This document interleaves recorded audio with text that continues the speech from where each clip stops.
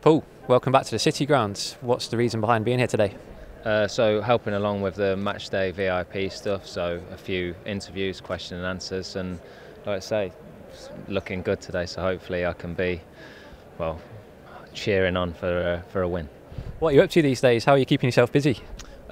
Just doing some coaching myself, doing a few bits and bobs around the club similar to this, working a little bit in the local community of Melton where I'm from, and playing part-time football there as well, so bitting and bobbing. Trying my best to keep my head above water and yeah, just enjoying my next career going into coaching and something within football. You had an enjoyable spell as a player here with Forest. Does it bring back good memories coming back to the City Ground today?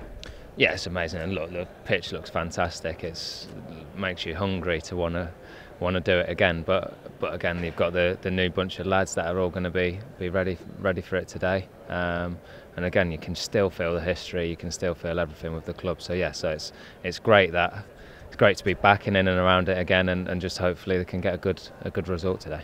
We can't let you go without giving us a score prediction. What are you thinking today? I think it's going to be a close one. I'm going to go for 2-1 Forest.